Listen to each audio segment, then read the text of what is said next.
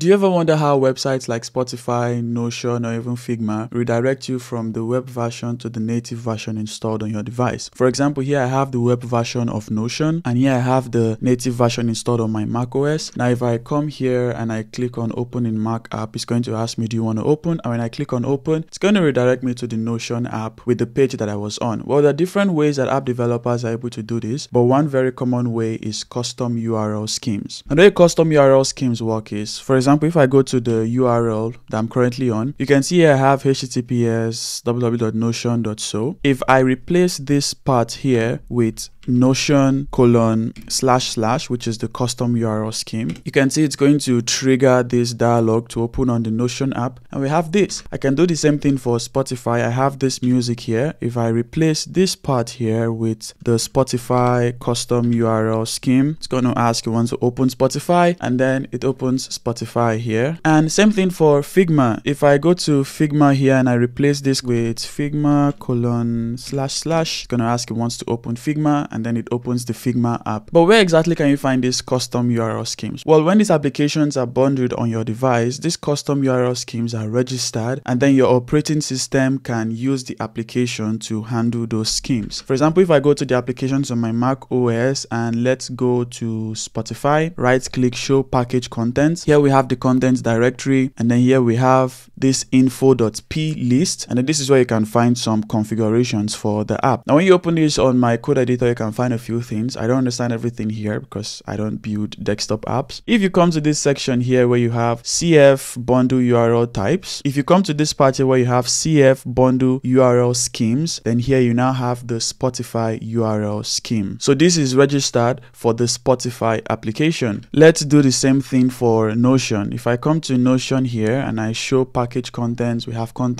info.plist. If I open this here again and we go to that URL scheme section, you can see here we have CF bundle URL schemes, and then here we have Notion. So this is registered for the Notion app, and that is why when you use the Notion : / then it's going to use the Notion app to handle that URL. I even have this Python script here which I use to gather all the URL schemes I have registered on my Mac OS. I'll probably share this code in the video description if you want to try it out yourself. And now if I run this Python script, python URL schemes.py, it's going to scan through all my applications and gather the URL schemes from those info.plist files. So this is going to take some time. Yeah, now I have all of this. So if I paste that here, you can see I have a bunch of custom URL schemes. I have one for VS Code. So now if I come here and I should go to VS Code : / and then I want to open a file, GitHub D, it attempts to open VS Code for that directory. When I click on yes, you can see it opens my